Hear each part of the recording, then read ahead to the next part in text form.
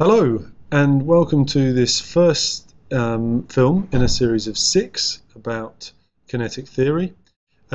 This first one deals with the 3 states of matter, that's solids, liquids and gases, and hopefully by the end of this film you'll understand how the particles are arranged in those substances, if you don't already know that, quite a lot of you will, and to consider how the physical properties of the 3 states of matter are related to the arrangement of particles. We're going to start off here by looking at the particles themselves, and we're going to start looking at this thing called kinetic theory, which is a theory to do with how the particles in substances actually behave.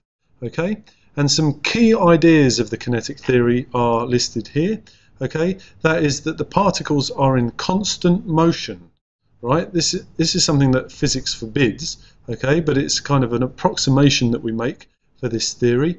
Okay, it says that the particles are in constant motion. That means that when they bump into things, the collisions are perfectly elastic. They don't lose any energy in the collisions. Okay.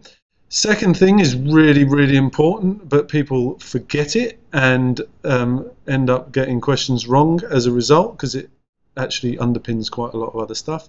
The kinetic energy of the particles defines the temperature that they're at. Okay, so 2 substances at the same temperature will have the same average kinetic energy. That's a really important thing.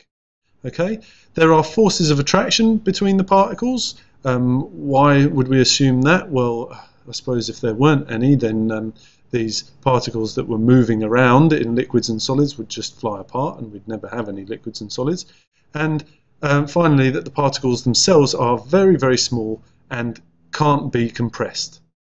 That's not to say the substances can't be compressed, but the particles themselves can't be compressed. So these are like little, very small billiard balls, very hard, very bouncy, stick together slightly, and their kinetic energy defines their temperature. Or in other words, their temperature, the temperature that a substance is at will affect the kinetic energy of the particles. Okay, so let's have a look at solids. We're going to look at these 3 things of all the 3 states of matter: their shape, their volume and their compressibility.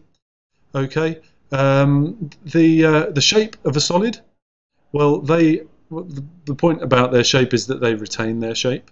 Okay, why do they retain their shape? Well, that's because the particles, although they are moving, okay, particles are always moving, although they're moving, they're being held together in fixed positions. Okay, so these particles are in fixed positions in something called a lattice here.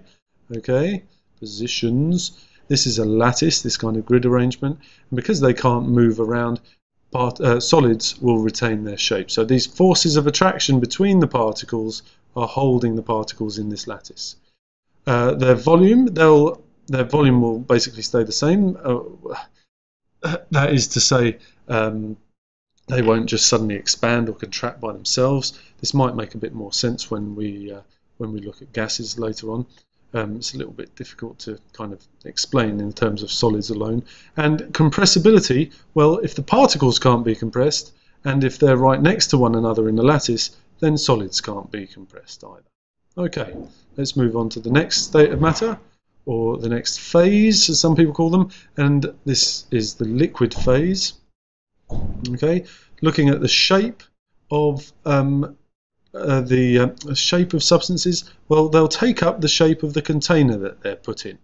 Okay, they won't necessarily fill the container. Okay, so if I had a bigger container for this liquid isn't just going to fill it, but it will take up the shape of it. Okay, and that's because the particles, although they're still being held by the forces of attraction, so the forces of attraction are still there, okay, because the particles have got a bit more energy, it's as if these forces of attraction are weaker, and so the particles are able to move around freely. So their volume won't change, but they will take up the shape of the container that they're in. Okay. I suppose it's easy to think of these things as having weaker forces of attraction than solids, and that's an explanation you often see, and it won't often cost you marks, but it's better, it's more accurate to think of these forces as being just as strong as they were before, but because the particles are now moving faster, because bear in mind a liquid will be hotter than a solid because the solid must have melted to form it, okay, because the particles are moving faster, the forces of attraction have less of an effect on them. Compressibility, this is virtually zero, so it's about, you can't really compress a liquid, okay?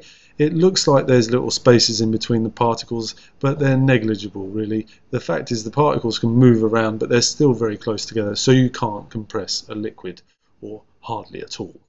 Okay, and moving on to the final one, gases. Now here's where the volume, hopefully the volume bit will seem a bit more relevant and start to make sense about the others.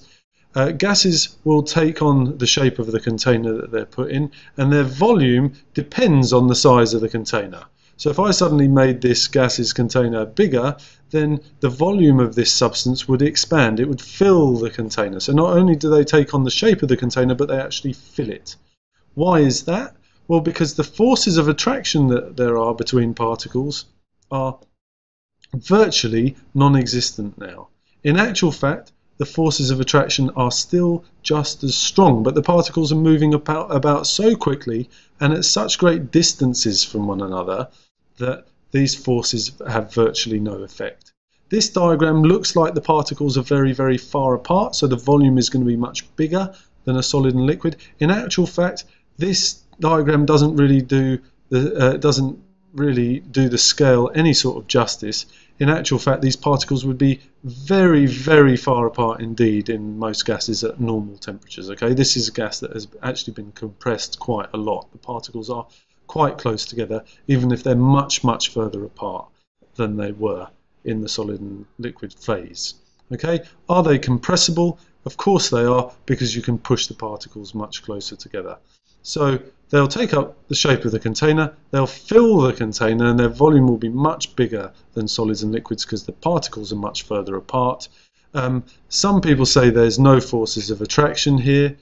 As we've said before, the forces of attraction never actually change. It's just how much of them the particles experience. Okay, so when these particles are moving much faster, they notice those forces much less.